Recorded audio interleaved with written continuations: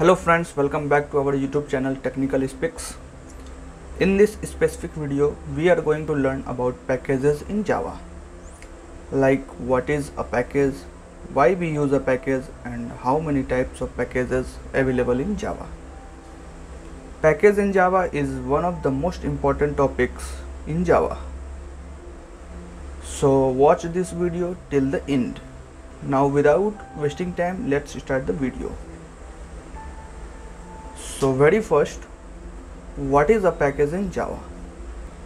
A package is a group, or we can say collection of classes, interfaces and sub-packages of the same type. Don't be confused here. Let's try to understand this by real life example. The package is the same as a folder in our Windows. We create a folder and save it by name according to what data we are going to store in it, right? So that we can find that data anytime whenever we want. Same in Java, we create groups for the same type of classes, and then further we create packages for those groups. Now so whenever we need to use those classes, we can simply use those classes by importing the package. So this is why we use packages in Java. Now the next we have types of packages in Java. In Java, there are two types of packages. The first one is built-in packages and the second one is user-defined packages. Let's see the meaning of both the type of package one by one. Built-in packages are the packages from the Java API. Java API is a library of pre-written classes that are free to use. The library contains components for managing input, database programming and much more. Furthermore, the library is divided into packages and classes. It means we can either import a single class along with its methods and attributes, or we can import a whole package that will contain all the classes. So basically we can use it according to our need. So to import a class or a package from the library, we use the keyword import. Like to import a single class, we write it like import package name dot class. Here the package and class name will be any name which you define in your code. Let we want to import a scanner class. So how we write it? Let's see. Import java.util.scanner. Here java.util is the package name and scanner is the class name. So this will only import the scanner class from the package java.util. If you want to know more about scanner class in Java, then check the link which is available in the I tab and description of this video. There you can find the separate video on what is scanner class in Java in detail. So similar to the java.util package, there are many more built-in packages available in Java, like java.lang package, java.io package, java.awt package, java.sql package, etc. We will learn about all these packages in our later videos. Next, and to import a whole package, we write it like import package name dot star. Here star basically refers to all the classes which are there in the package. Now the next type of package we have is user defined package. So let's see. User defined package simply means to create our own package.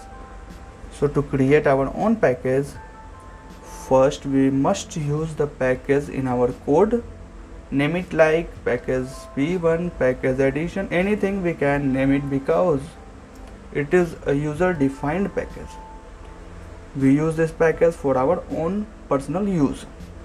Let's try to understand the user defined package by a simple program. Very first, create a folder and the name of the folder will be the name of the package. Let's say the name is demo. Inside it, first create the Java file which will use the same package demo. Like I created a Java file here, my package test. Inside it add the package name first, which is package demo, and inside it create the class like public class my package test. Here adding public modifier is simply means to access it publicly anywhere. Inside it create a method like public void display, and then inside it let me want to print this is my package test, and let's save it. So till yet what we did is we created a package demo here, and inside it we create a Java file which consists the package demo. Now in the next step we are going to use this Java class file in our different Java file using import package.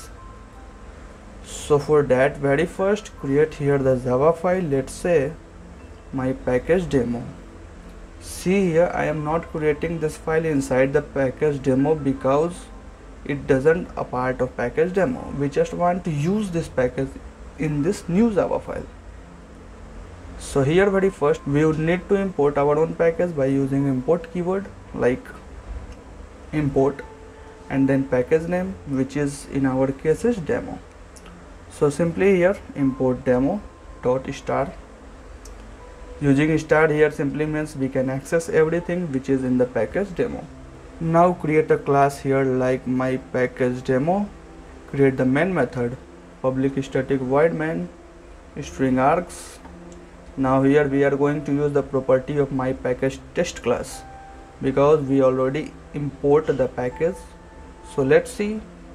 To use that, simply create here the object of the class my package test, like my package test obj is equals to new my package test, and then to access the method display from the class my package test, simply call the method here like obj dot display, and that's it.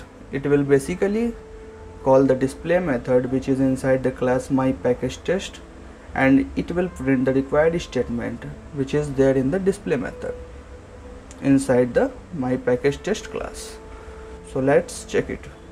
For that, first save it.